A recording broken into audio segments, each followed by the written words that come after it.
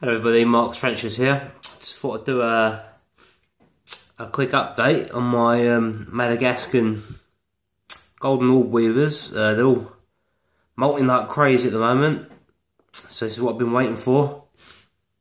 You can see the little molts down there.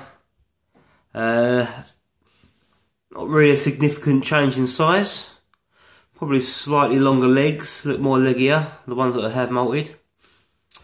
But what I'm going to do, so I've decided I'm going to put them in a big Exoterra enclosure. Now I'm going to let them all separate their own way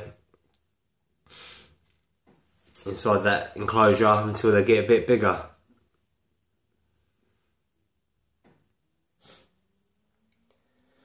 So this is going to be the Exoterra enclosure. It's the tall borer one. So they're still very small spiders. So the idea is for them to disperse into this enclosure. In the wild, females can be seen in their orb webs very close to one another, like neighbours, especially in the suburban areas. But what I'm going to do is, not only am I going to put them in this enclosure, let's just put them in now actually, because the pot will be left in here with the lid open, with the lid off, shall I say. And what I'm going to do, this is a purely experiment, really. Instead of letting them just go all around the tank and trying to find parts to web wherever, or willy-nilly, I'm going to try something out. I've got this frame which I'm going to put in the tank.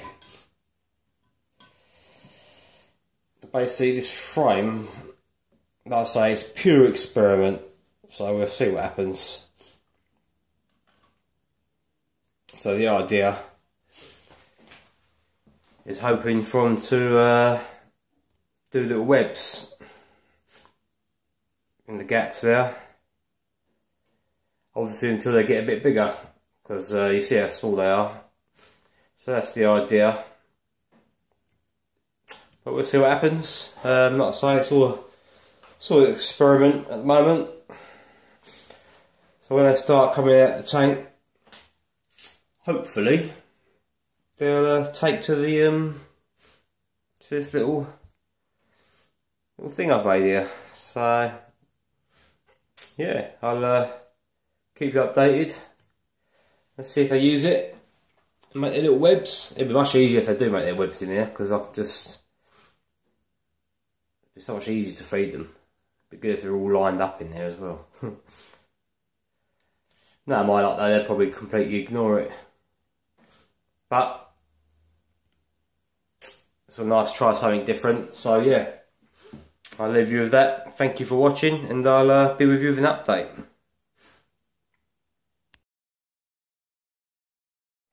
Hello everybody, this is Mark Trenchers here. So this is the next day since I've put the orb-weavers in here. So as you see, what I've done, I've turned the tub on its side with the lid off.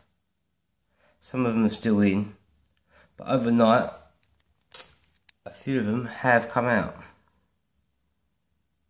Them three there, they're in a little bundle together in that little square.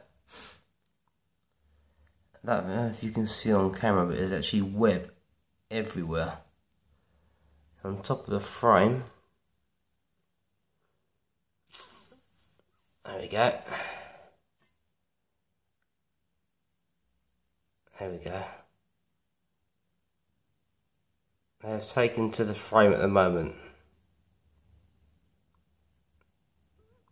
Sorry about the shakiness, but because they're so small and I'm using my phone, this is the closest I can get without it, so you can actually see it. But yeah, they've webbed all along the frame. There's another one there, look. So this is exactly what I wanted. They still haven't made all webs yet, It's just literally webbed along everywhere.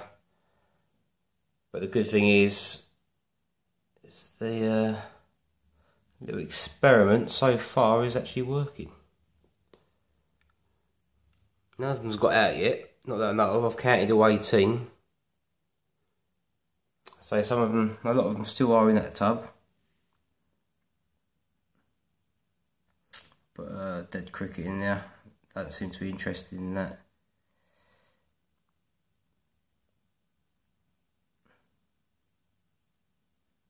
What I'll probably try and do is get some flightless fruit flies maybe.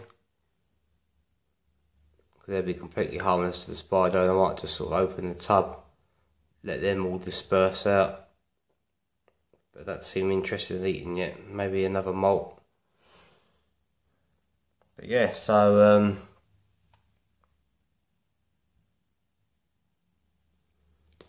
there you go. I'm happy to say they're using the frame.